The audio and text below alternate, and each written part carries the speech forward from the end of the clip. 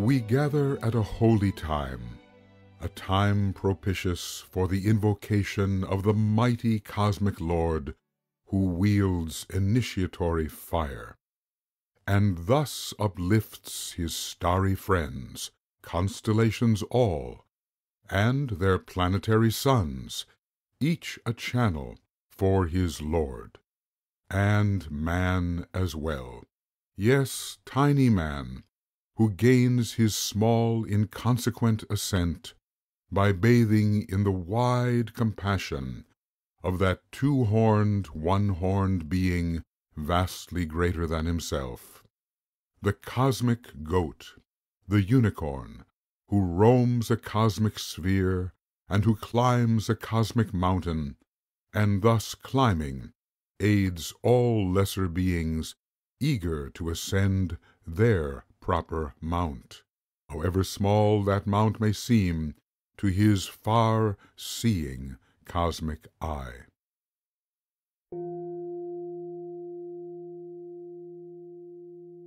We gather here within the stream of solar fire, streaming from the constellation Capricorn.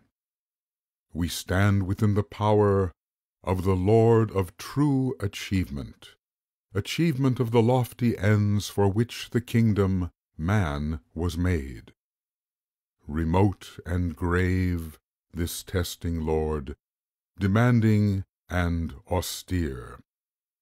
'Tis he who challenges all humankind to put their mettle to the test, and climb the lordly mount, whereon the man of flesh becomes a truer man indeed, akin to those great angels who, shining from far higher heights than lowly man can now attain, show forth the great achievement to which little man, ascending, must at length attain as well.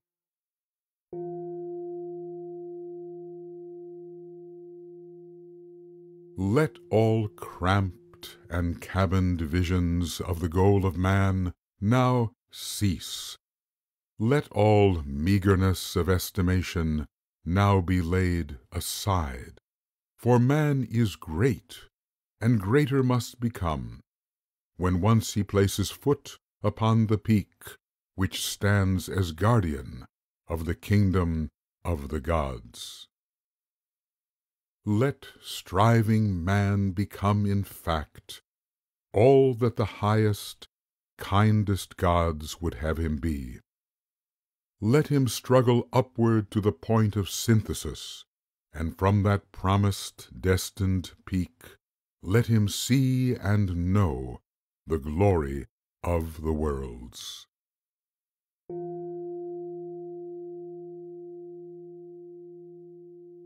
Invocation of the first, third, and seventh rays. Through the unicorn of God pass three potent rays. The first, which sounds the word of law, a law which may not be escaped until its guarding mission be brought to final consummation. For law is will. And will is truly mercy of a cosmic kind, protecting well the path of light, which leads with firm security from dismal outer darkness to the heart of cosmic fire.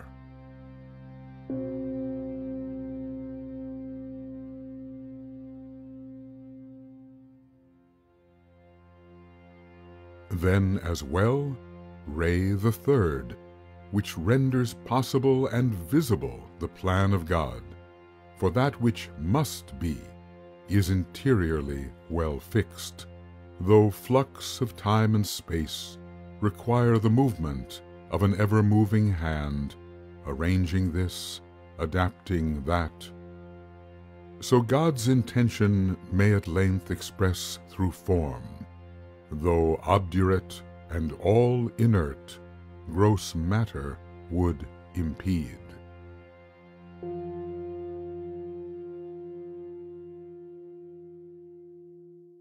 Finally, and at last, the seventh has its perfect part to play, for beauty and perfection must grace the polished face of form, a form which faithfully reflects and perfectly displays the adamantine glory of the firm and fixed design of God. For heaven must descend to earth, not in part, but wholly, so that the masterwork may be complete.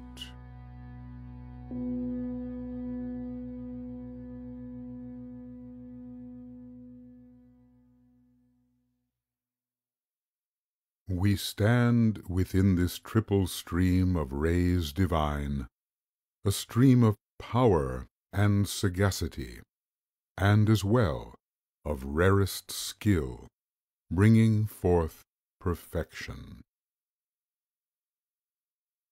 Let us breathe within our aura the fiery red of Ray the First, then with an Om direct it towards the healing of the earth.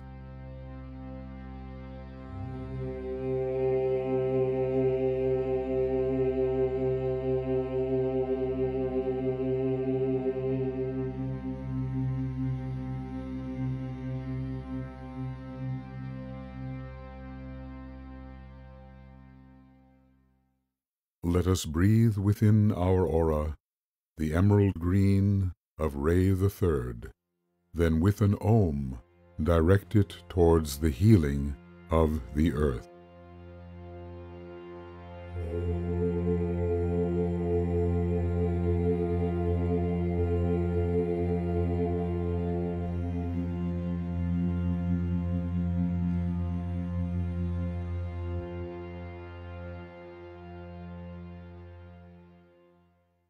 Let us breathe within our aura the violet stream of Ray the Seventh, then with an Om direct it towards the healing of the earth.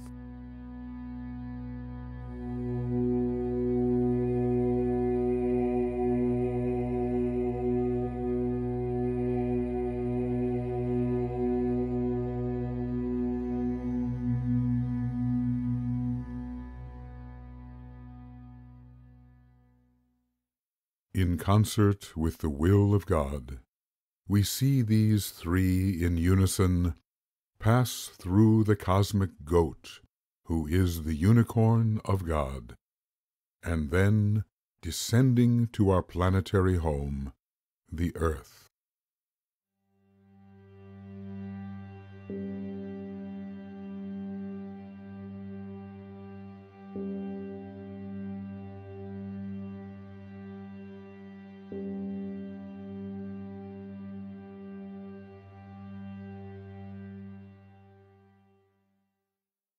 At this our time of monthly invocation, we focus our attention on the cardinal cross of heaven, the cross of liberation, whereon the will of spirit can finally express itself in perfect freedom.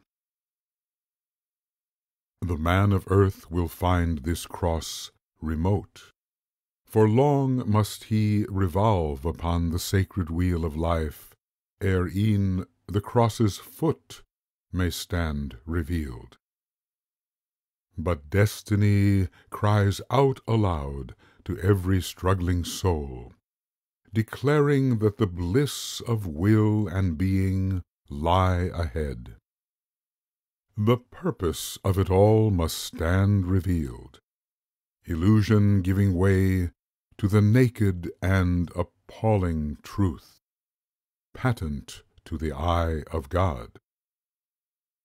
A truth too blinding to be seen by those within that lesser ring-pass-not man calls his home.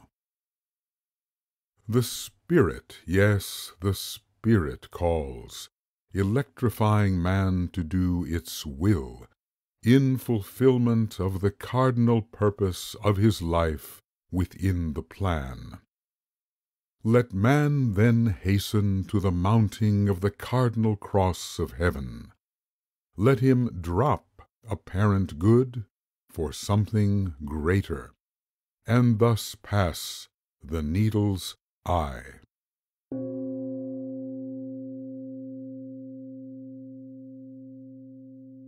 Four signs are found upon this cross of freedom and of the Spirit.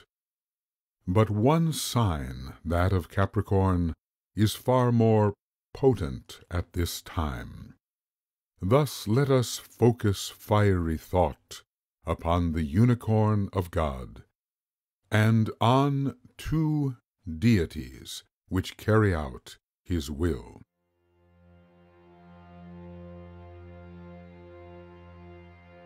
The oldest of the planetary ancients, Saturn, lord of karma and of form, harsh adversary, yet truest friend of struggling man.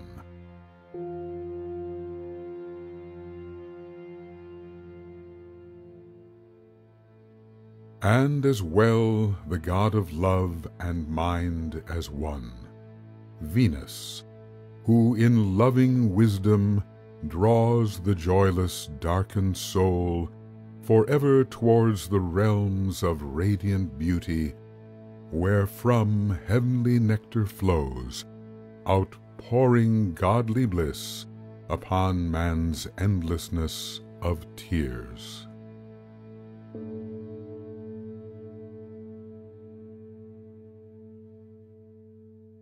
As we focus in our thought upon the heights of soul and spirit we may one day hope to reach, let us open to the strengthening of adamantine will, revealing thus the radiant diamond planted firm within the heart of soul. In the brilliance of the Spirit shining through that jeweled form, let us see as we have never seen before. See as from the mountain top. See in a flash as sees alone the unicorn of God. All together. In the center of the will of God I stand. Naught shall deflect my will from His. I implement that will by love. I turn towards the field of service. I, the triangle divine, work out that will within the square, and serve my fellow men.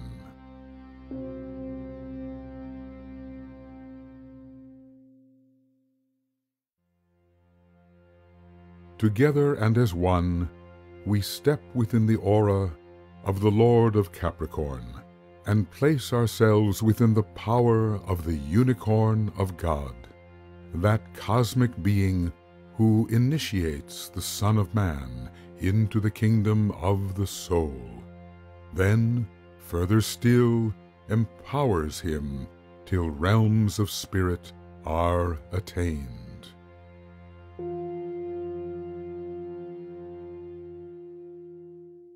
What is the being man? Whence and wherefore has he come to earth? Why and whither does he go? To these eternal questions surely answers true and lasting can be found, for highest reason guides the whole of man's aeonial quest. Is not man a radiant pilgrim from the loftiest spheres descended, banished into deepest matter, only to return in joy unto the highest heights?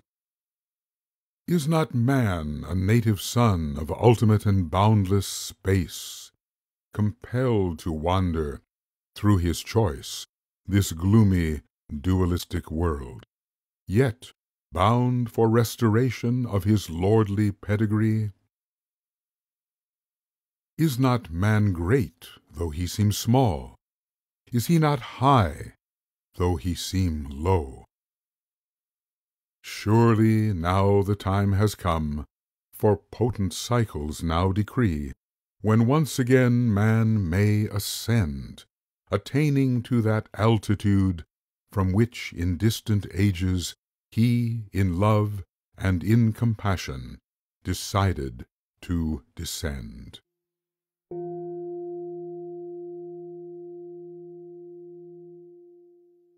Therefore, blind delusion be dispelled. Let man be known for what he is in spirit and in truth. Let him know himself as he will be, when, once the master of his form, he stands upon life's mountain peak. Let man know his real destiny, his scope and proper sphere. Let striving man, the hardy goat, attain the mountain of his dreams, for man is made for the mountain.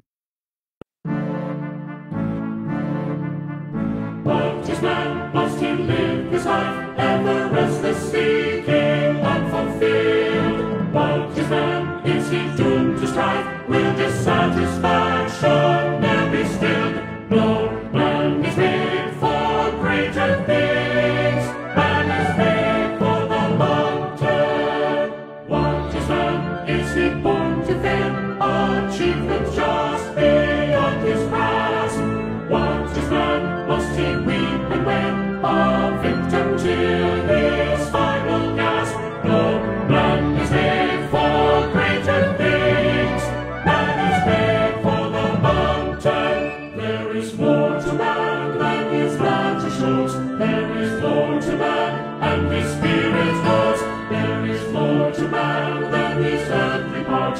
There is more to man. Man has a heart. This is man, strong and true, passion for ascending. This is man, this is you, made for life unending. Yes, man is made for the greatest things. Man is made for the mountain. His soul is made for the mountain. His spirit lives on the mountain. Yes, man is made for the mountain.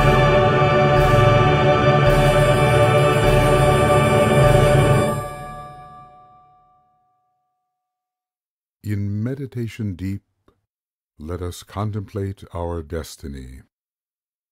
Are we creatures merely of the depths and plains, or are we destined for the heights?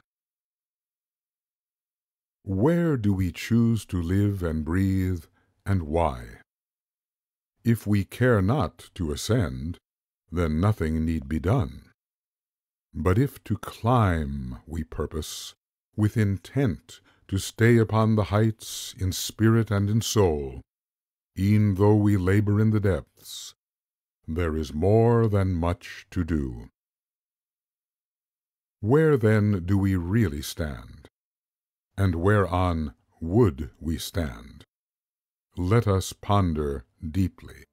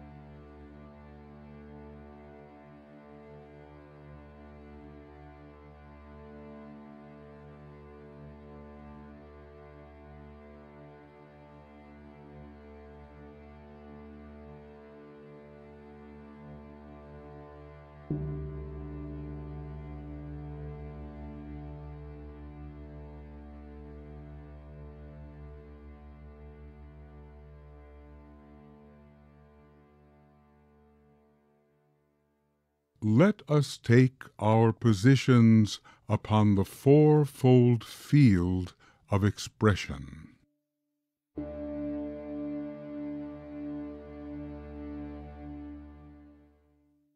Though now we may decide whether or no to make the climb, it was not always so. Early man had no such choice. A man of rock and stone was he, chained in darkened consciousness to hard, inhospitable earth. Survival, stark survival, was his dominating end. His eyes alert for danger, or attentive to his pressing need, he had no notion of a higher way. Downward was he focused, for how else could he live? Downward and in Maya shrouded, compelled by hunger, thirst, and pain, though beckoned by the dimmest sense of something better ever out of sight. Who was he in those early days of Capricorn? Who else but the earth-bound soul?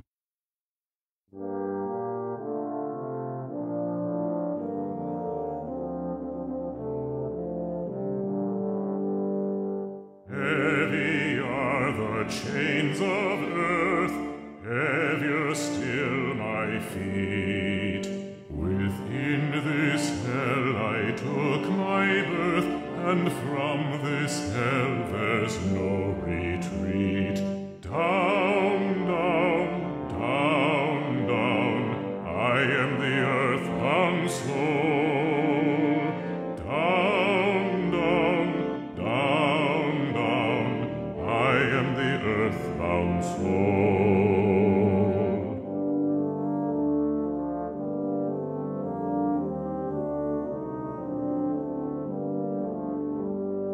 Dragging, lifting, sweating, hauling, condemned to labor without end.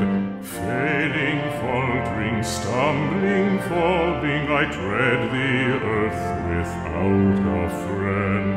Down, down, down, down, I am the earth-bound soul. Down, down, down, down, I am the earth-bound soul.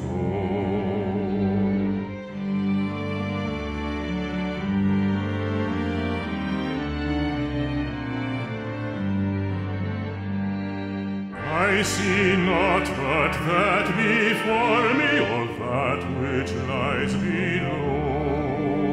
'Tis said there is a realm above me, but of that realm what can I know? Nothing more, my weary eyes see nothing more, nothing more, nothing more, nothing more than matter. Down, down, down, down, I am the earth-bound soul. Down, down, down, the earthbound soul.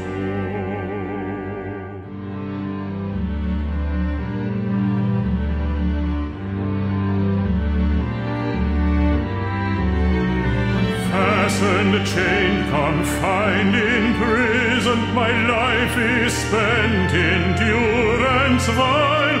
A captive I deprived of vision, craving freedom all the while. Nothing more, my weary eye see nothing more.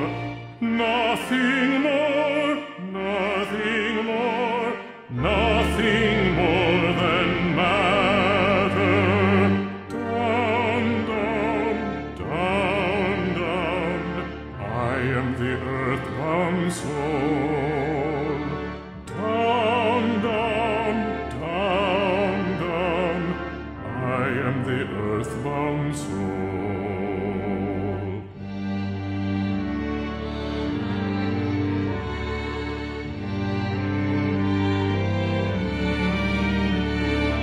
Could I see the sky above me? Could I see the vault of heaven? That starry vision would renew me, and my drooping spirit lend. A man of rock, a man of stone, welded to this earthen frame. A man of clay, a man alone, blindly toiling without aim. Nothing more, my weary eye see nothing more. Nothing more, nothing more, nothing more than matter. Down, down, down, down, I am the earthbound soul.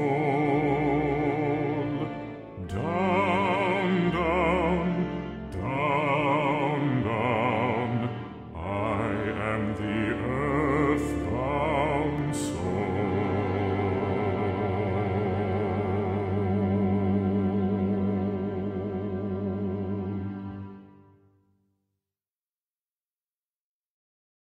Aspiration for the heights burns bright within our hearts and minds. Earth-boundedness, a stage long past, and yet chains still exist. The psyche, though ascending, is not yet free and full of light. Let us ponder bondage and the winged freedom we would have. What are the fetters holding us to earthiness, subtle though they be? Let us comprehend their nature, that we may be released for greater service to the plan of God.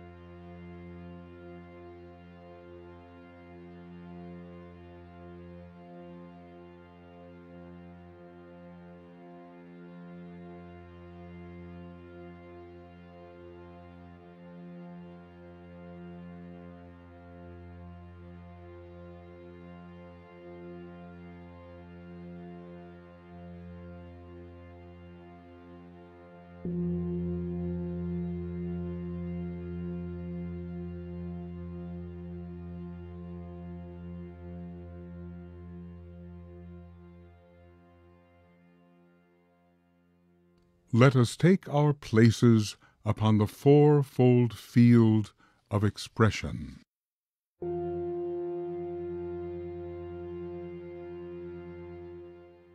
The fettered human spirit will not tolerate suppression. Suffer though it may, it cannot be for long subdued. Rise it will, e'en though at first through basest selfishness and strife. Capricorn is friend to Mars, the lord of fight, the lord of might, the lord of harsh aggression. Tamus must be overthrown, violently overthrown, for true achievement to begin. Focusing the sense of self, ambition heats desire, and drives the man to have his way, to break or to be broken on the ever-turning wheel of life. A change has come, submission gone, ambition rules the day. No more the weight of clay, no more the style oppression. In all I'll have my way, and force on by aggression. Let ambition rule, let ambition rule, let ambition rule, and the doors stand wide. No more the lash of fate, no more the slave of matter, for no one will I wait, my enemies are scattered. Let ambition rule, let ambition rule, let ambition rule, and the doors stand wide. No more the bowing head, no more the servile glance, I'll grasp for power instead. Proud and upright be my stance. No more, never again, no more, never again. Never again the victim, never again the slave, never again the subject, never again this earthly grave.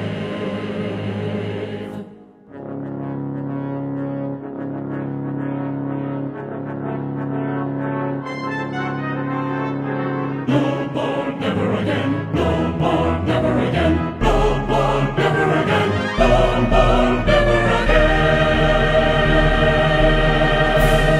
Let ambition rule, let ambition rule, let ambition rule, and the doors stand wide. Let ambition rule, and the doors stand wide. And the doors stand wide.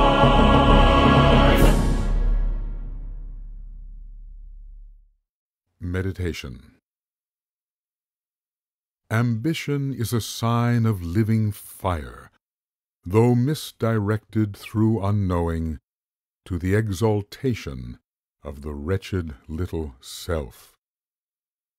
Ambition has its place if understood, and rendered subject to the welfare of the greater group.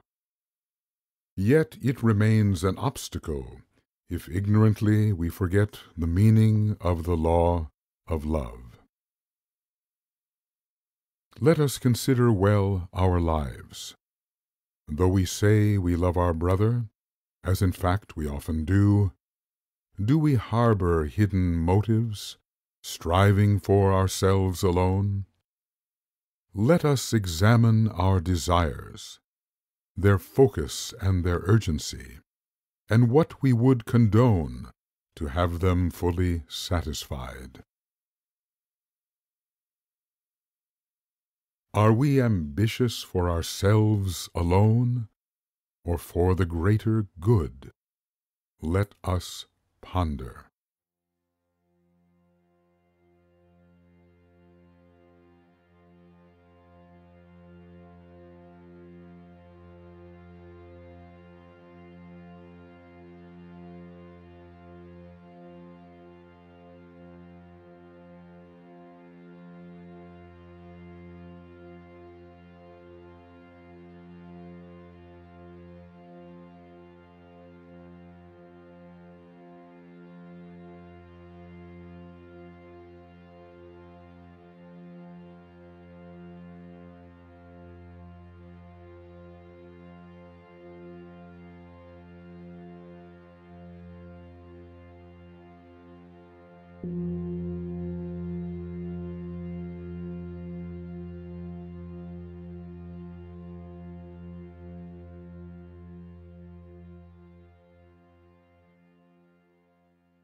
What man wants, that will he have.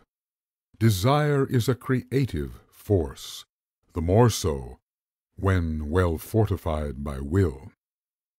Achievement cannot be denied to him who sets his heart and mind upon it. The man of form, however, is not wise, rarely seeking in those early days what soul would seek. For him achievement is of matter, and he conquers but the realms of form. He forces from the threefold world compliance, ever failing to fulfill the soul, though gratifying to the full peremptory desire. He prostitutes his power to temptation, 3 times failing where the Christ did well succeed. A lord of sorts he does become, a seeming ruler, though in fact a slave. Slave to what? Slave to 3: the world, the flesh, and the devil.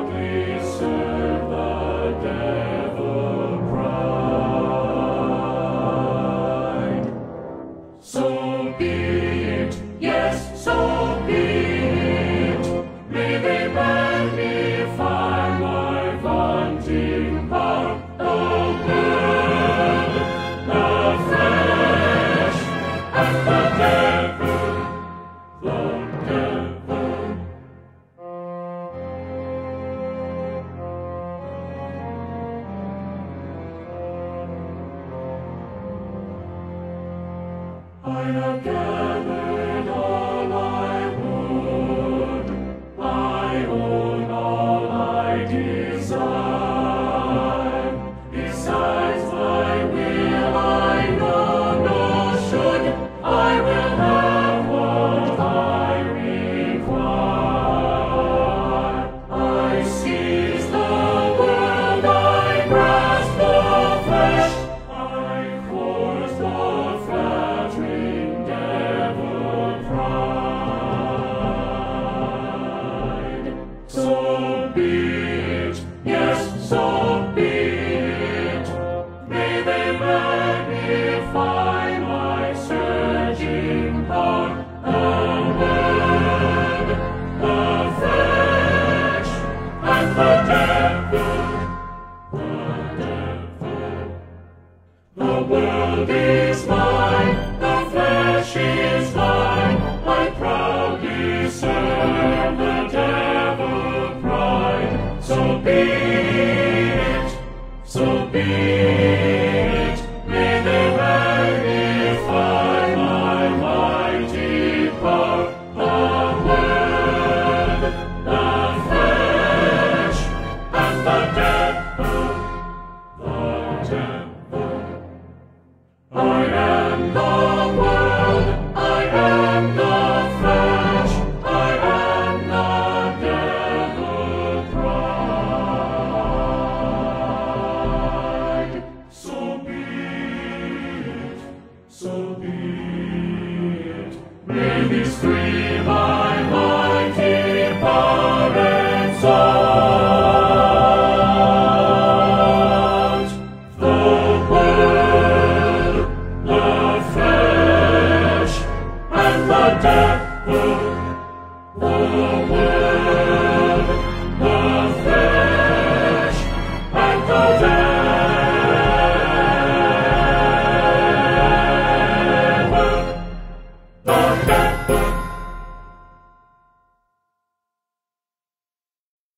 Meditation.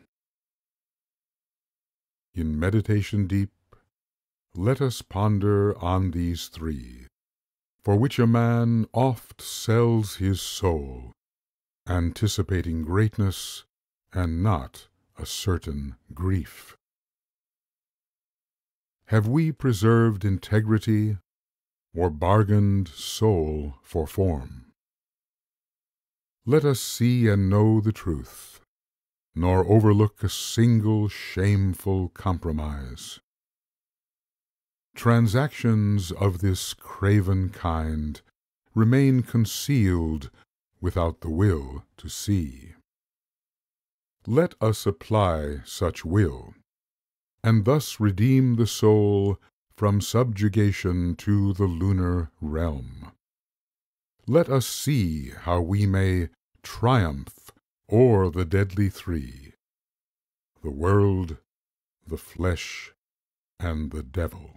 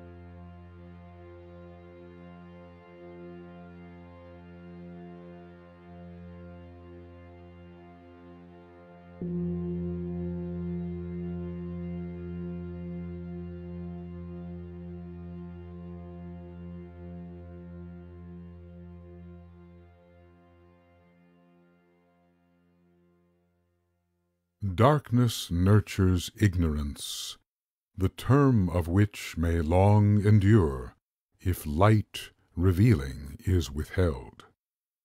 But light in essence is of spirit, and the spirit must prevail. The three domains at length are seen for what they really are. Shabbiness, not greatness, stands forth to the unveiled eye. The man, once mighty and invincible in his proper estimation, sees the blatant paltriness of the kingdoms which he ruled. The so-called mountain-top on which he stood, when revealed, shows forth the merest hill. Perspective undermines illusion. Great from small is understood. The revelation proves a shock, but a shock much needed, for it infires ambition of a higher, better kind. Ambition turns to aspiration as man prepares a truer and more arduous climb. His mind, now freed from egoistic pettiness, contemplates the great ascent, leading to the kingdom of the soul.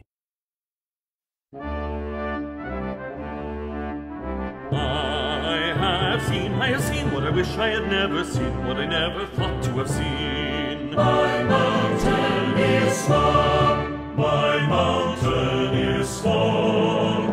Now I know what I wish I had never known, what I never sought to have known. My mountain is small, my mountain is small. There looms above me something greater, a lofty mountain of vast expanse. Must I acknowledge a creator and throw aside my prideful stance? For my mountain is small, my mountain is small.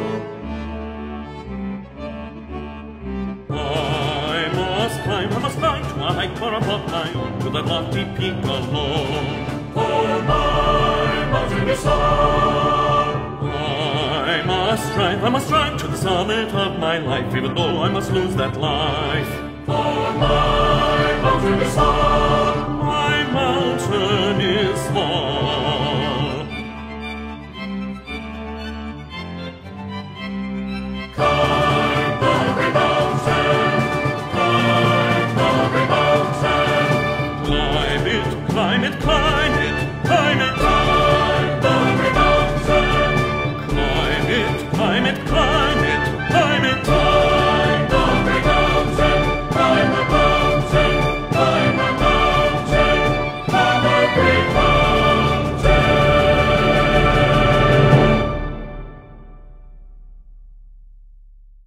Meditation. In meditation deep, let us ponder great from small. Do we understand co-measurement? Do we value most the highest? Or do we fail to mobilize our energies for rigors of a higher kind? Is aspiration keen enough, strong enough, to bring success in this most strenuous of quests? Let us ponder carefully.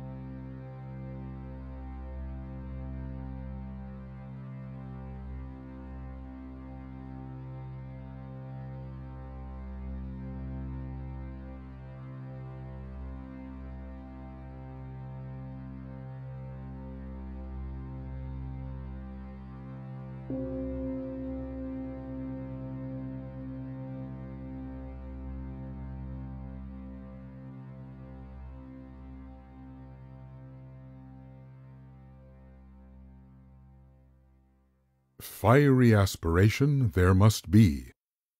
Even planetary lords and those beyond aspire to reach a distant goal. But aspiration will not bring achievement if the law of life be not fulfilled. To yearn with fire is good and needed, yet permission must be granted to ascend the sacred mount. The lords of karma govern all within the worlds of form, and a mountain load of karma may impede advancing steps. Let him who would advance assess the karmic tasks to be fulfilled. For first the mount of karma must be scaled, before initiation be assayed. The sacred mountain calls to every valiant, noble soul, but first the test of duty must be passed. Let karma, then, be understood. Let the would-be victor perform whatever tasks there be demanded by those solemn lords. For wisdom and the law decree, first the lesser mountain, then the greater. If you would climb the sacred mount, the ancient law you must fulfill. If you would drink from the living fount, you must restrain your selfish will. Thus speak the lords of karma.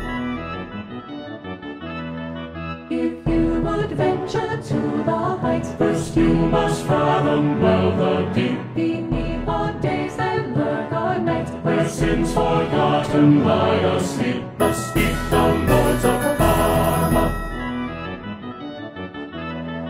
If you would scale the lordly peak, and leave the veils of earth below, to do your undone duty seek, or else you may not really go. Thus speak the lords of karma.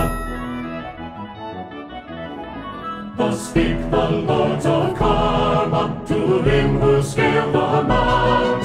As in their book they count the cost to scale the peak. They count the mountain peak of karma.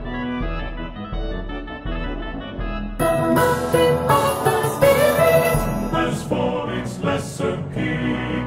The mountain top of karma placed forth upon the summit peak. If you'd fulfill your karma, if you would prove your merit,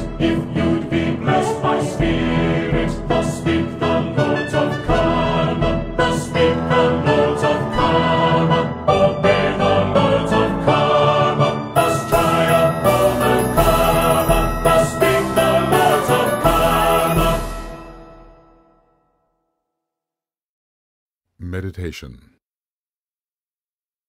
In meditation deep, let us ponder well our karmic task. Ambition one day turns to aspiration, but aspiration must fulfill all duties ere it wing its way to heaven. Let us survey the pattern of our karma, the things undone which must be done, if we would ever clear our way for our ascent unto the higher mountain peak.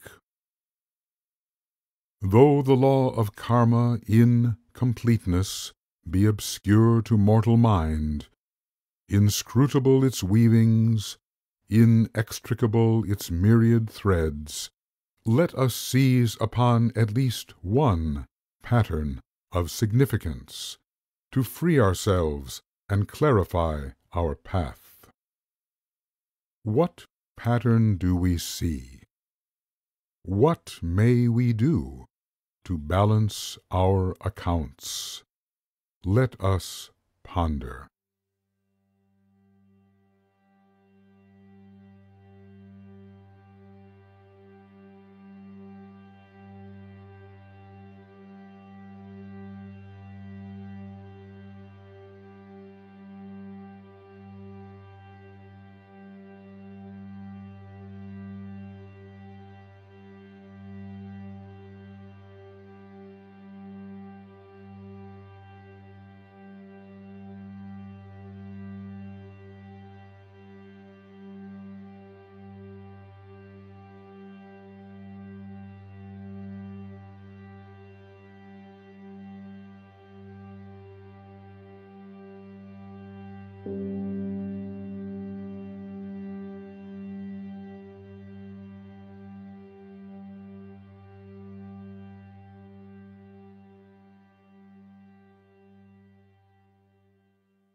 Let us form the sacred symbol of the Lord of Retribution, highest planetary agent of the Syrian karmic lords.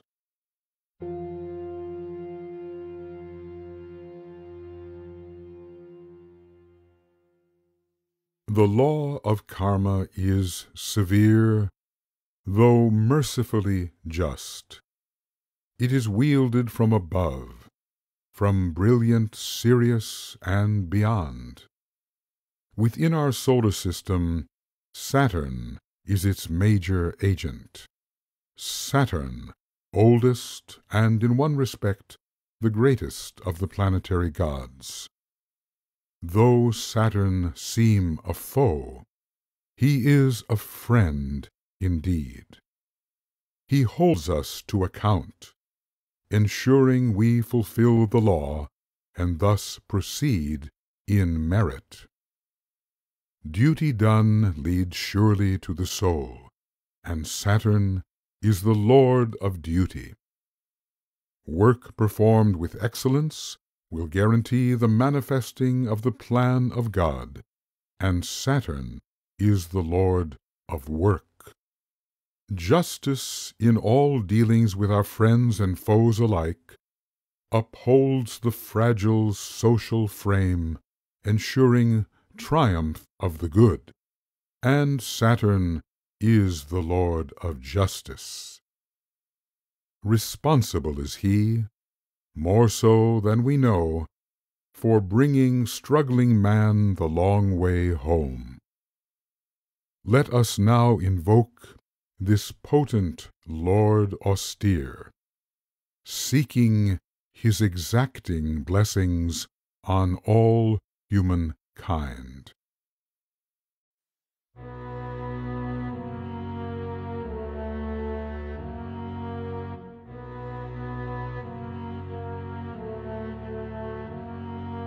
Cold and silent, cold and austere, God of exactitude, Lord of justice, demand that I conform to law, exact the price that I must pay, that I may face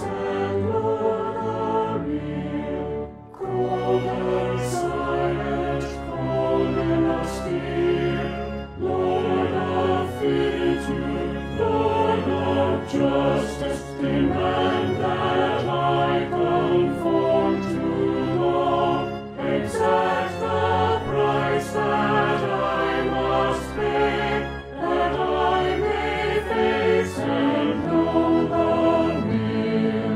Cold and silent, cold and austere, Lord of solitude, Lord of justice, Lord of certitude, Lord of justice, Lord of rectitude, Lord of justice, Lord of necessity, sovereign Lord of justice.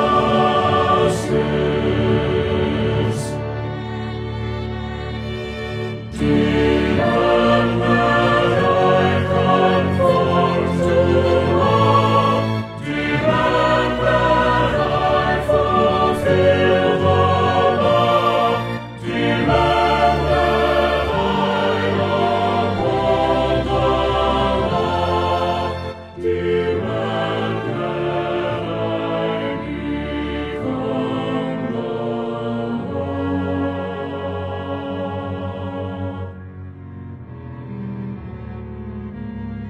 Cold and silent, cold and austere, Lord of exactitude, Lord of justice, exact the price that I must pay to terminate this woeful way, and enter the eternal day.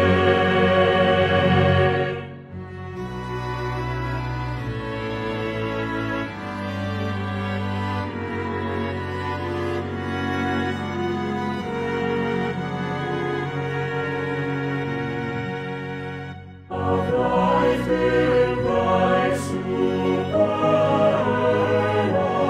of life within supernal light, of life upon the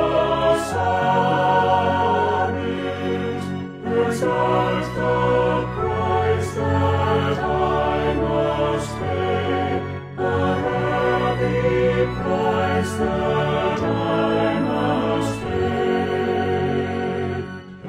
exact the price, exact the price, exact the price, that joyful price I will pay, that joyful price I will pay.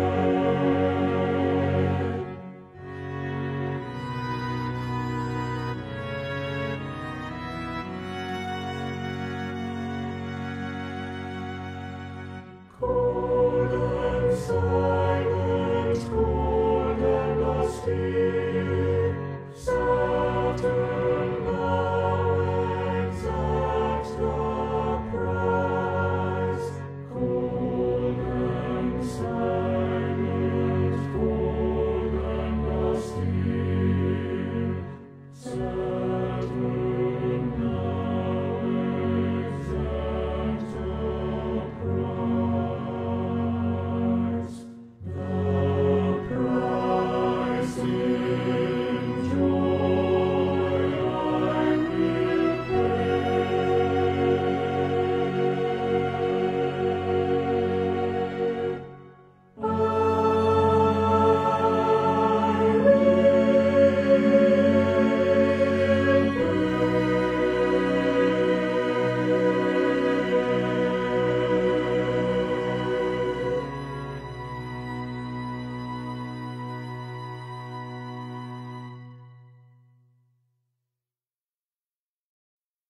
Meditation.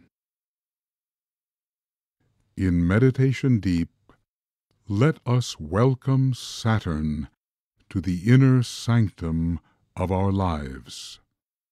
Let us thank him for his rigor, for insisting that we think and do the right. Let us determine where his potent ray may be applied, and then welcome application. For Saturn points the way into the hierarchy of life. He speeds us through adversity into the bosom of the Lord. Let us realize his blessings and see the many ways that he has helped us live the life divine.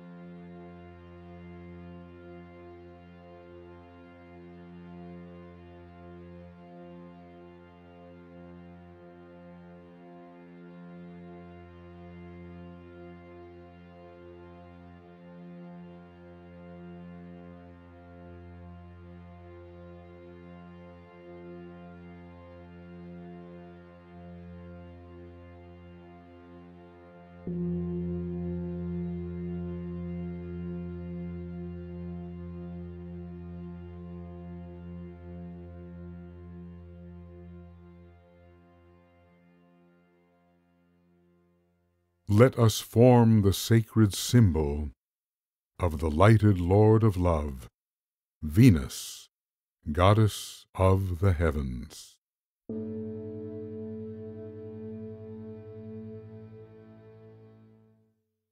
The harsh and certain way of Saturn points the way to greater light, the light upon the mountain. The beauty of that living light attracts the weary mountaineer, who halfway up the mountain may not sense the strength to further climb. But Venus proves so lovely in her irresistibility that weary limbs are soon revived, and the heart sings out anew. 'Tis said that love will conquer all, even stark adversity, and this is surely true. Let us call upon the Lord of light sublime, the Lord who fills with rarest beauty all the light of mind. Let us call upon the Lord who waits to greet us at the mountain top, the Lord of all redeeming love.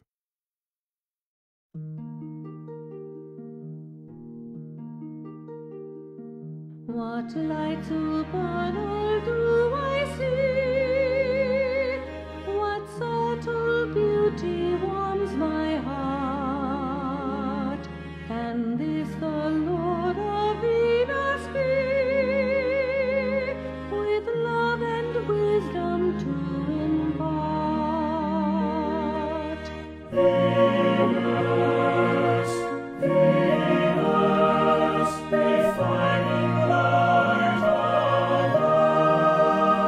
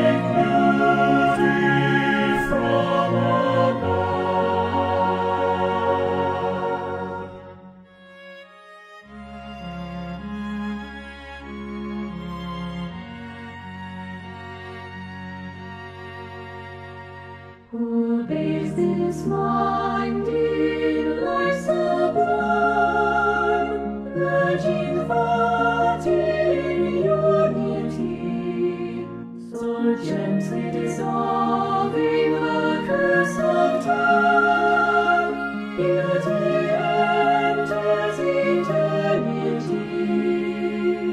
Famous, famous, refining light of love. Famous, famous, bestowing beauty from above. Venus, Venus, transfigure man in love. Venus, Venus, raining merit from above. Raining beauty from above. Raining beauty from above.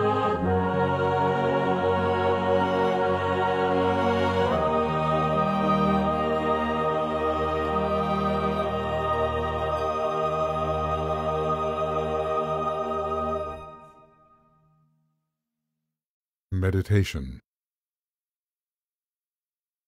In meditation deep, let our hearts unfold in gratitude to the beauteous Lord of love. Let us ponder well and truly, how may our lives be beautified? How shall we be at last refined? How shall the soul as quality bring radiance to form? Attentively have stood the solar angels lo these many years. How may we let them live through us, pouring their Venusian love through every fibre of our being?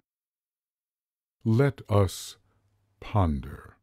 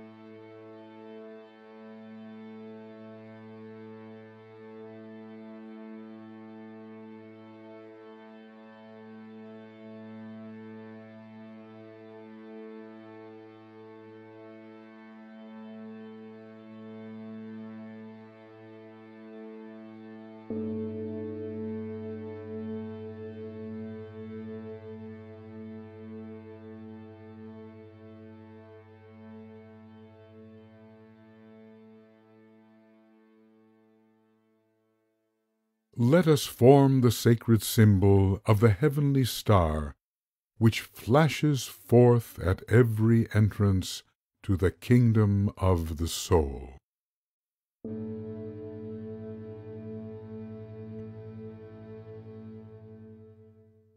And when we stand upon that mountain top, apparently alone, in the clear, cold light of God, what shall we see? What shall we know? In whose presence shall we stand?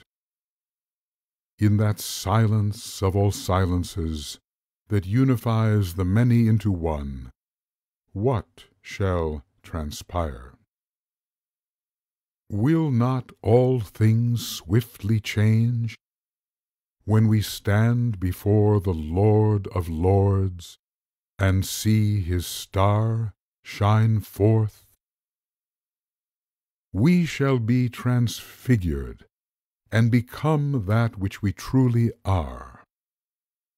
In one blazing moment, as the flaming diamond flashes forth, we shall be confirmed as souls, truly human beings at last, the animal defeated and uplifted both. At this time, yes, even now, let us in imagination take our stand before the Lord of life, and together, in solemnity, sense the august presence pervading all our earthly worlds.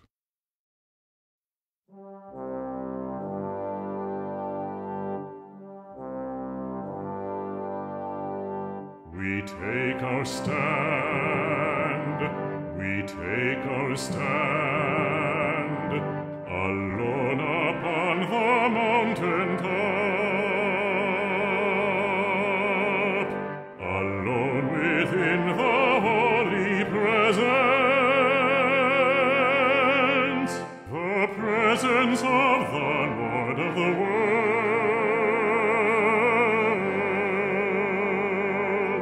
In the presence of the holy youth, the ancient of days, awaiting the flash of the flaming diamond,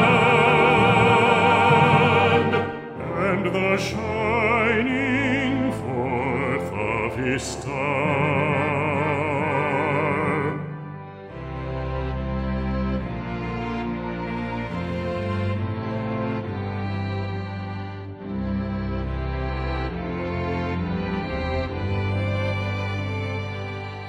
We face the east, we face the east, in the radiance of the rising sun, in the presence of the solar youth, the presence of the Lord of the world.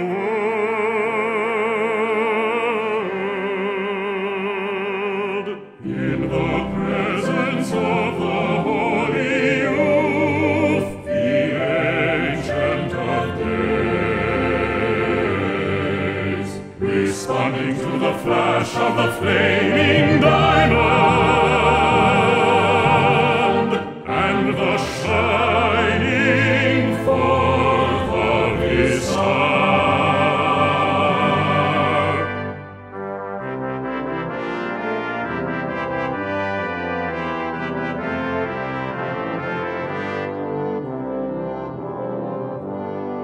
We know the one,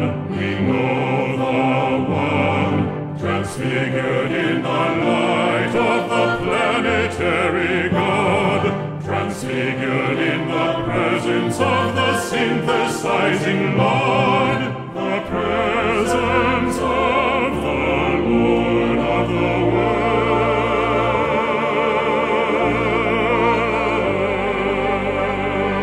In the presence of the holy youth, the ancient of days, awakening with the flash of the flaming diamond, and the shining forth of his star.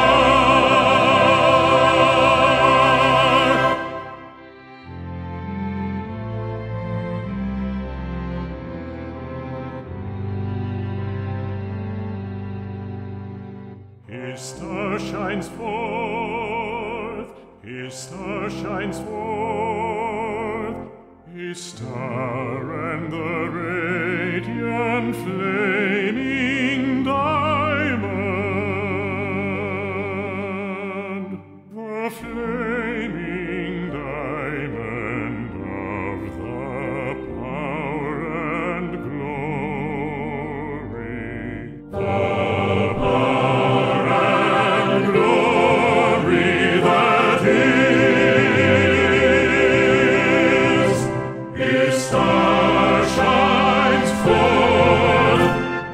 star shines forth, His star shines forth.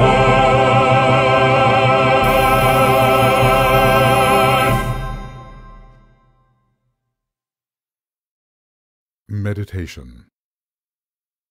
In meditation deep, let us stand within the presence.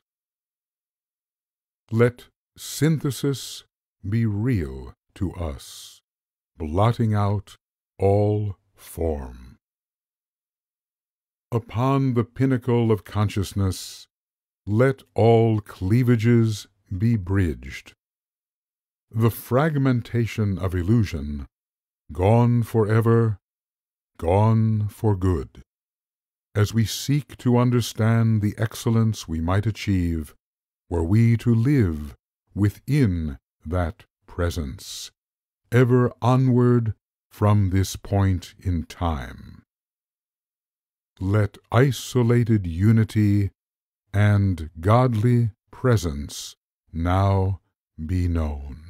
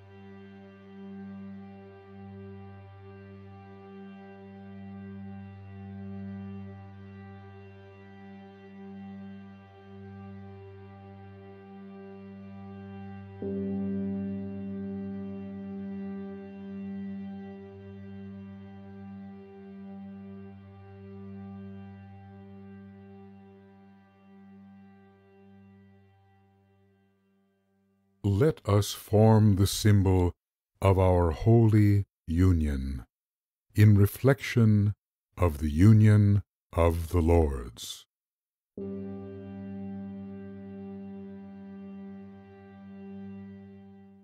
Who are they who stand united, radiant in supernal light?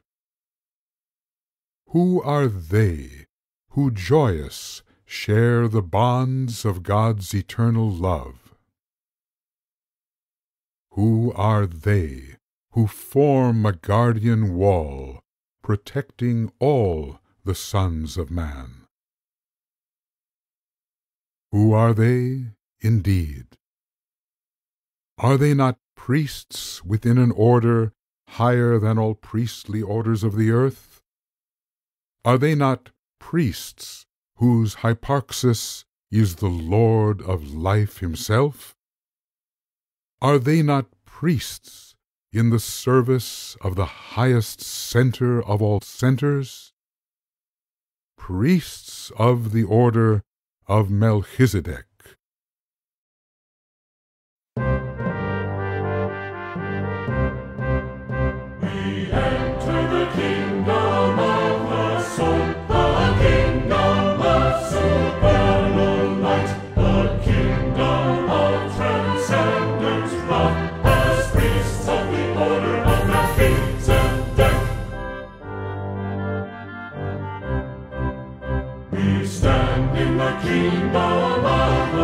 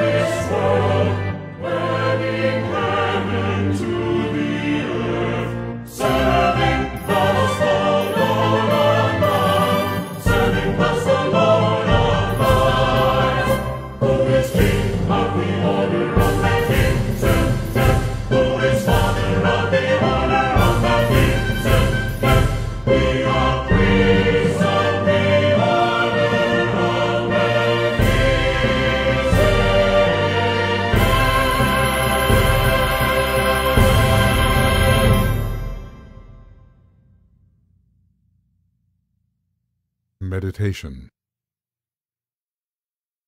Would we be as they are? If so, how shall we prepare? Could we stand the pressure thus related to the Lord of life? Could we bear the burden which all liberated souls assume? Let us ponder the condition of the holy ones who form this potent group. For we stand as yet within the outer circle of their power. What service and obedience must we render? Would we move still closer to the center of their life and ours? Would we be members of this sacred priesthood? Can we prove our aspiration through the sacrifice of all? Let us ponder well in meditation deep.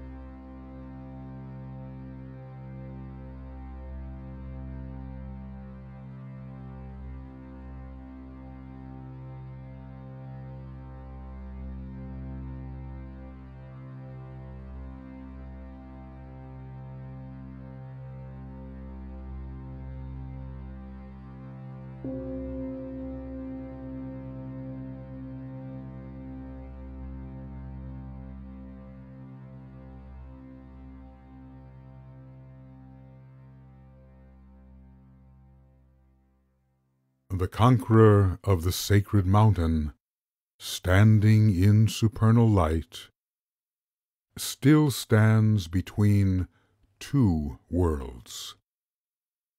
Below lies the distress of earth, ever veiled in lightless gloom. Above, progressive realms of splendor towards which the path of life ascends. Once he knows the beauteous truth of unity divine, how can the lighted soul descend? And yet, how can he not? For living in the unity leaves selfishness behind, demanding for the least of men the lighted freedom he himself has now achieved. Yes, greater glories of unending heights and depths of space appear, and yet he may not venture after lofty spiritual delights till cries below be stilled and tears of men be dried.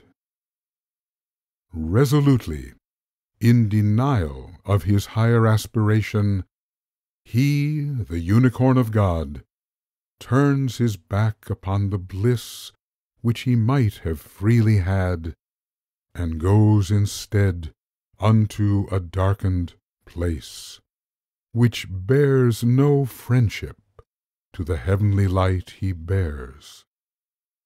Like Moses he descends into thanklessness and sharp rebuff. But his love is greater than the spite which greets his reapproach, for he has seen what one day all the sons of men will surely see, and thus he patiently absorbs their censure and the sting of their rebuke. For in the near and distant future they will stand where now he stands, like himself, refusing to be lost in light supernal, so that others may be witness to that glorious light of lights.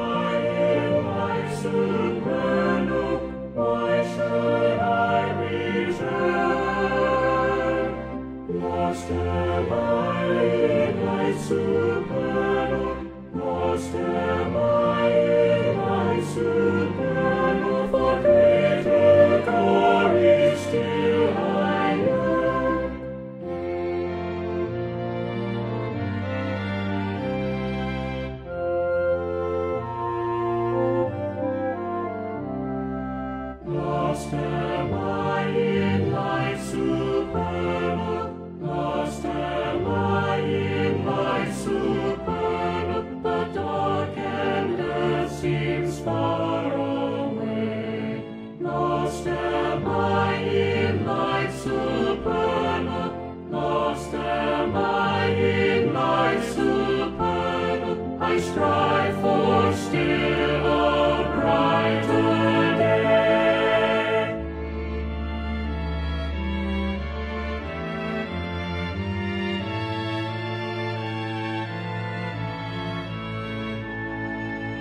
Upwards, ever upwards, my questing spirit bids me strive. Upwards, ever upwards, to realms where spirit is alive.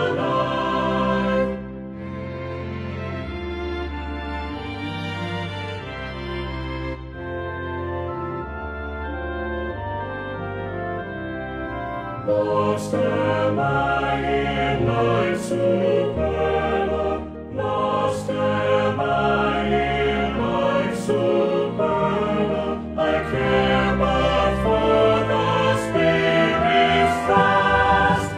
Lost am I in light supernal, lost am I in light supernal, the human race has lost my trust.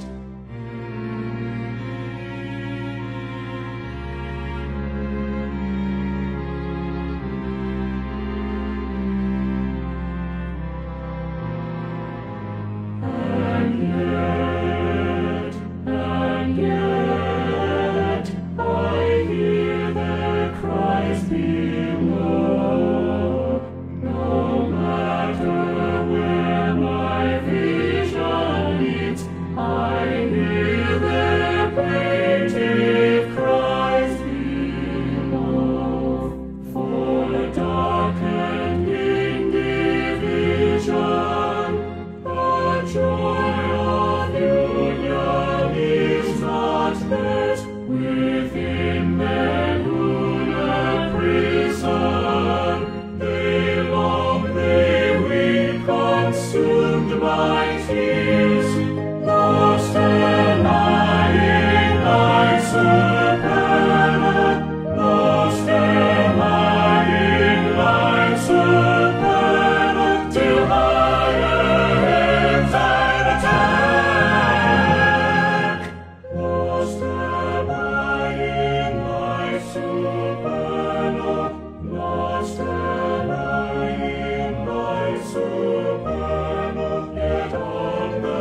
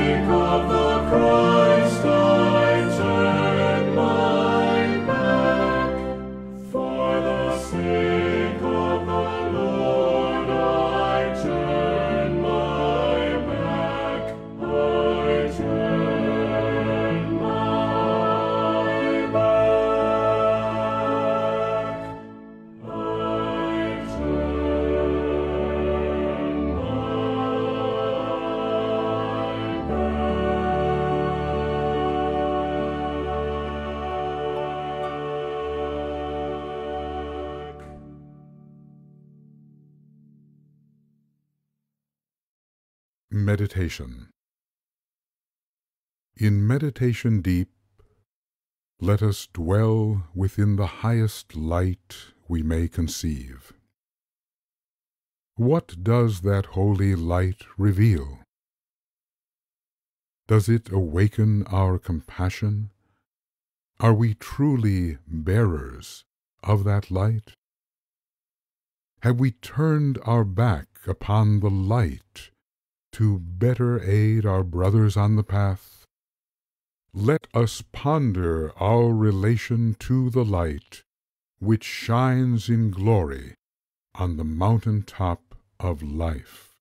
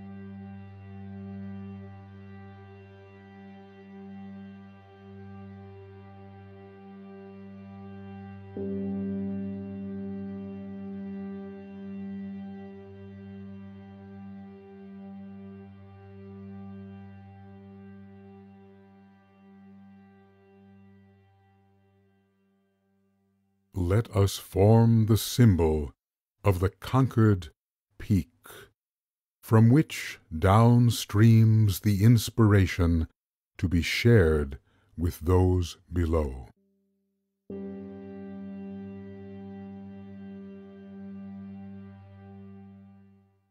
With decision and dissent behind, the bearer of the light goes forth to salvage and uplift. With spirit and with strength, he strives to waken all he meets unto their destiny divine. He shocks inertia till it stirs, directs desire till it releases hold of lesser things. Instilling a new rhythm, he charges men, approach the soul, be witness to the mountain, which at length or even now you may ascend. He, the conqueror of death, would raise to life the living dead, that they, as he, might pass the gate which leads unto eternal life. From dust unto the starry heights, he bids his brothers rise.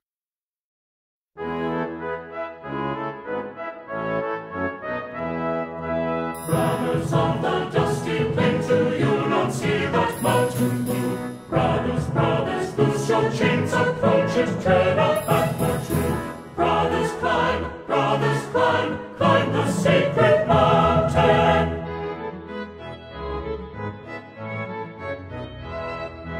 Brothers of the dusty plains, do you not sense the upward way? Brothers, little time remains, approach and climb this very day. Brothers, climb the sacred mountain.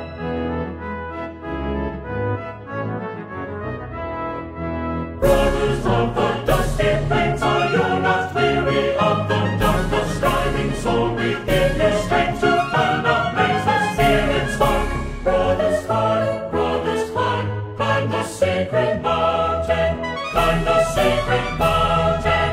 Climb the sacred mountain. If you live,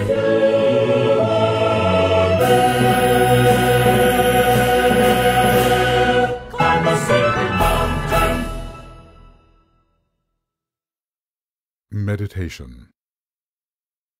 In meditation deep, let each conceive a mountain blue, the mount of triumph of the Spirit's victory. And seeing this in clarity within the inner eye, let us pose these questions to ourselves. Know we how to share achievement, if we have achieved? At home within the holy fire, can we inspire our brothers so their fire burns more fiercely? If we have climbed successfully, what can we or what will we do to help our earth-bound brothers climb? Do we care? What can we, will we do to help them climb the sacred mount? Let us ponder.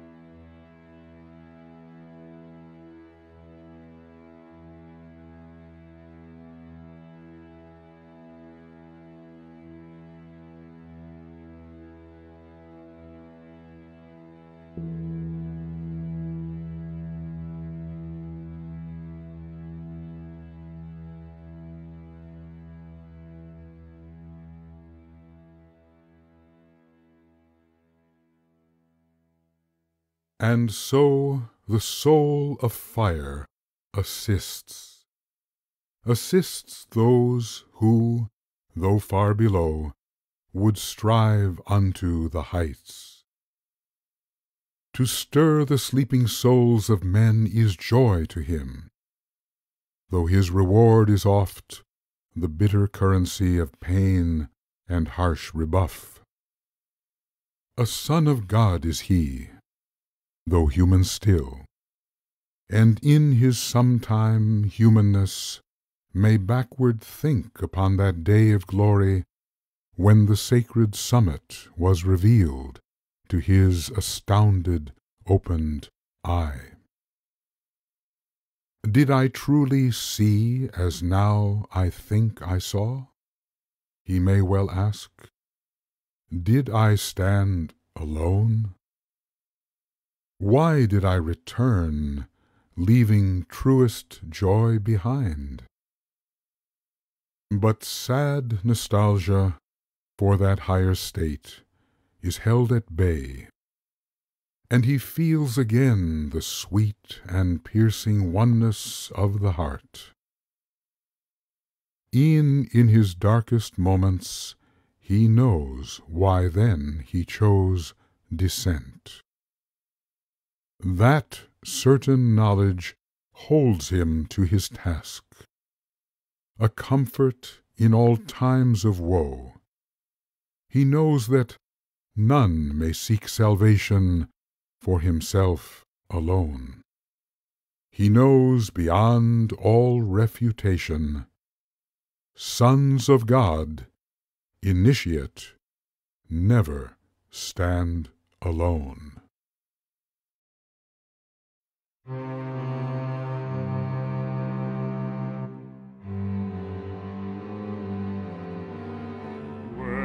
I stood alone before the Lord of the world, did I truly stand alone? Though to all eyes I seemed alone. When I stood upon the mountain top in isolation deep, how could I truly stand alone?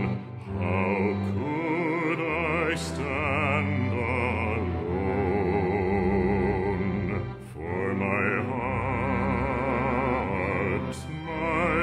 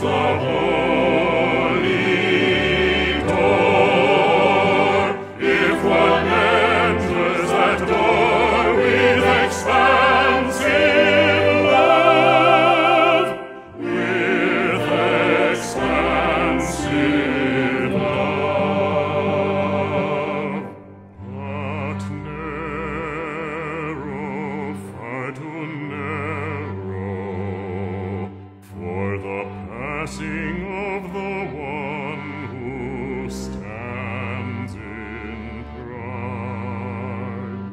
Wide, wide is the door for the one who dwells in eternal life, for he sees all the world from a point austere, for he sees all brothers as himself, for he sees all souls flowering together in the heavenly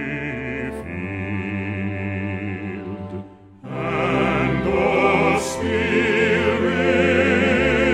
as one spirit, dancing in the heavenly flame.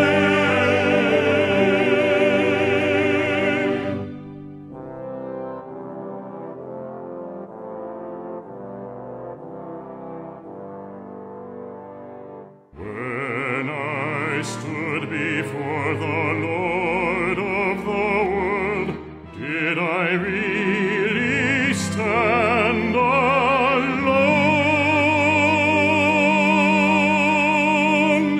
No, no, no. I never stood alone, for I stood in the love of the Christ, for I stood in the fire of the Lord of the world.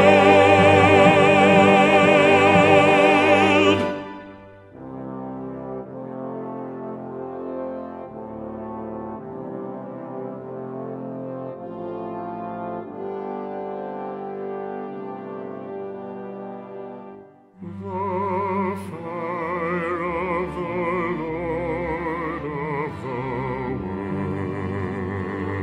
world, in whom all things are one, in whom all things are one, in whom all things are one.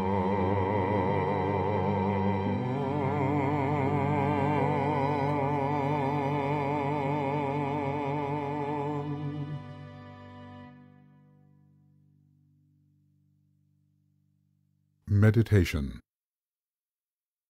In meditation deep, let us ponder that aloneness which is joined to God and man in love. Let us realize that though we seem to tread the arduous path in growing isolation, that isolation is the mark of nearness to the heart of God. He who seems to stand alone upon the icy peak is intimate unto God's love, warm within the solar rays, though outer form be frozen fast.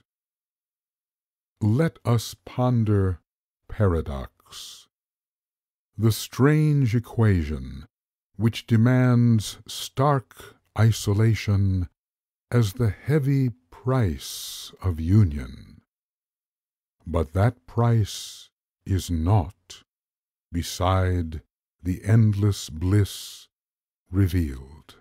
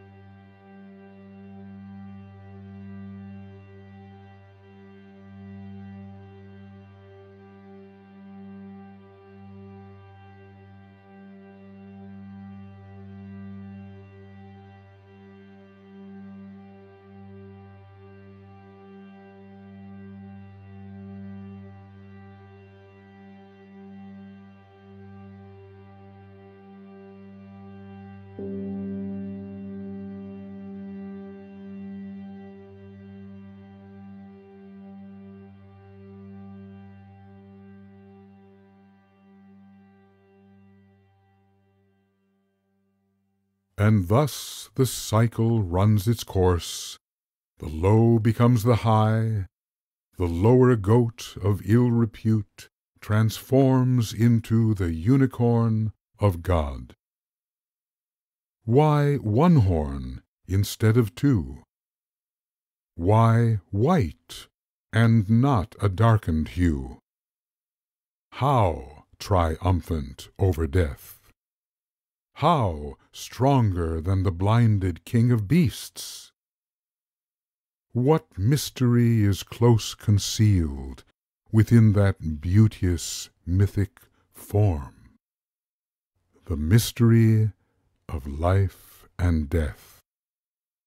The mystery known only to the one who stands in triumph on the mountain.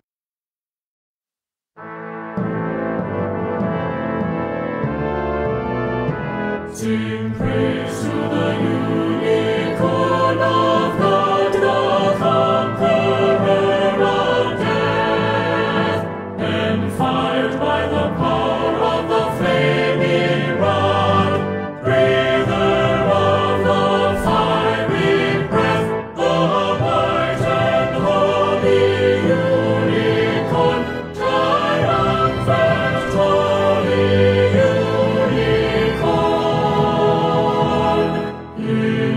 Initiated unicorn, the unicorn of God.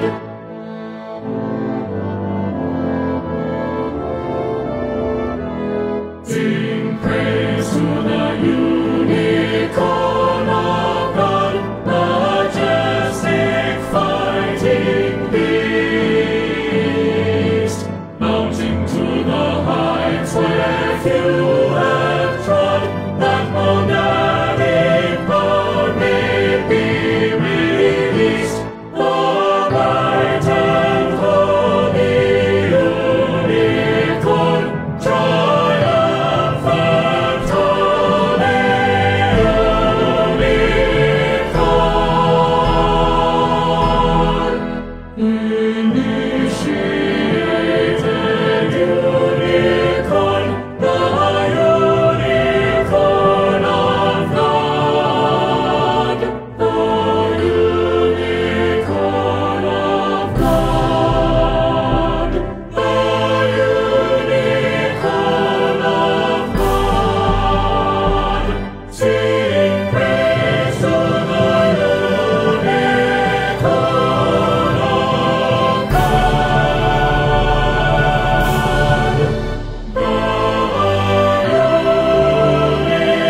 unicorn of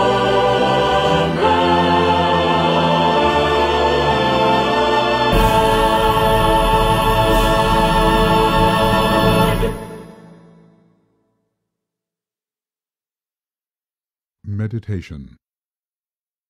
In meditation deep, let us focus on the unicorn of God, standing in monadic might. Let us sense his triumph. Let us take our stand within the synthesis of spirit. Let us know the two as one, then comprehend the one withdrawn within the ever-potent point.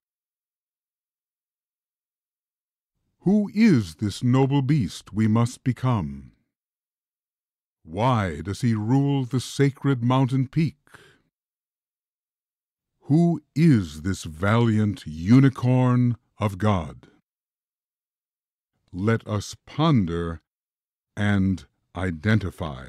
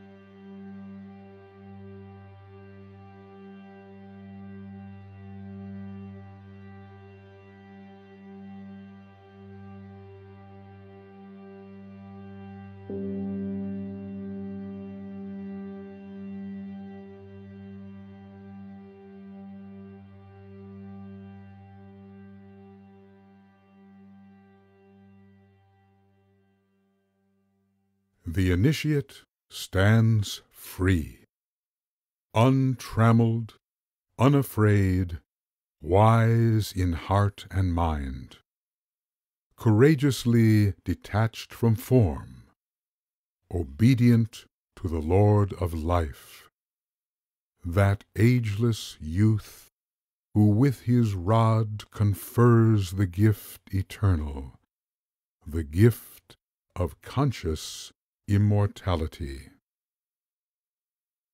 Let all praise Melchizedek, Lord of the flaming mountain.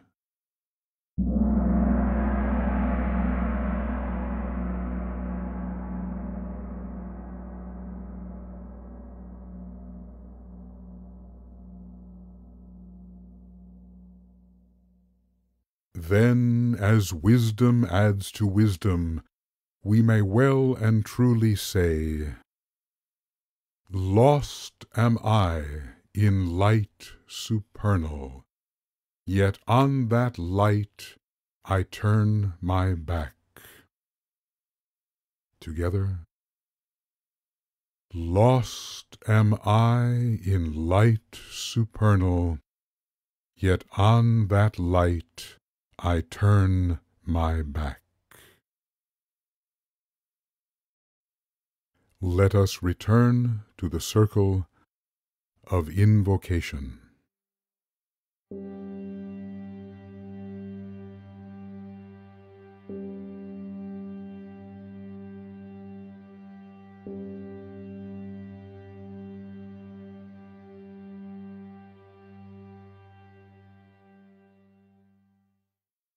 If anyone has aught to say for the welfare of the group and of the world, this is the time to speak.